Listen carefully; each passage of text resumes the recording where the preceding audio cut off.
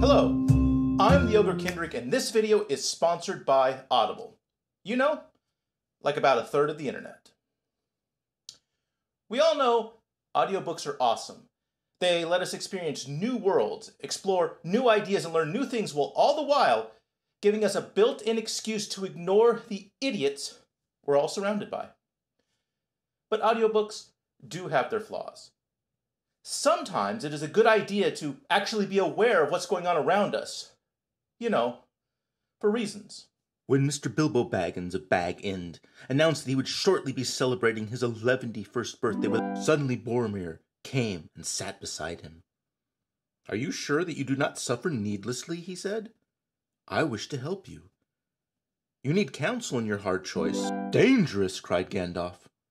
"And so am I, very dangerous." "Well, I'm back," he said.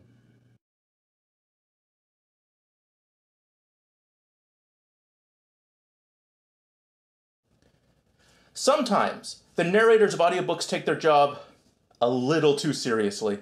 It was the best of times. It was the worst of times. Oh. It was the age of wisdom. Sometimes you want to take notes or mark important information, you know, like when studying or researching. Only the moon ice erupted all around the equator. Though she was sealed up inside the windowless hulk, Zoe saw what was coming through a multitude of sensors. Saw by the deep radar and the gravitational sensors the churning of the singularities of the archive. The huge... And sometimes we need to be able to search quickly through a book to find things in a way that simply scrubbing doesn't accomplish. Remember when I briefly mentioned mitosis in passing a couple of chapters ago? I hope so, because nothing will make sense to you if you don't. It might be wise to review it now. Anyways, the cell, which brings us to neurotoxins.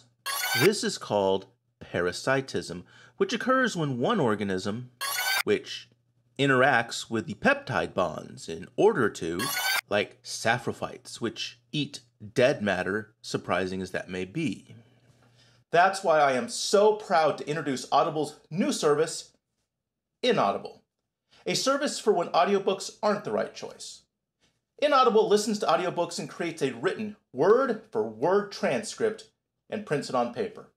The paper is then neatly bound for your convenience, including margins where you can make notes, and the entire thing is often decorated with cool cover art.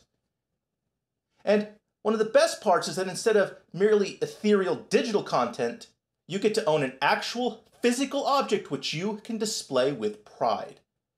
Inaudible sent me a few samples, and look how they just brighten up the room. Be sure to use code OGRE at checkout to get 15 free pages spread out over your first 5 books. And the first 200 people to click the link in the description will get a signed copy of the Odyssey. Hurry. Inaudible. Because sometimes an audiobook just isn't the right choice.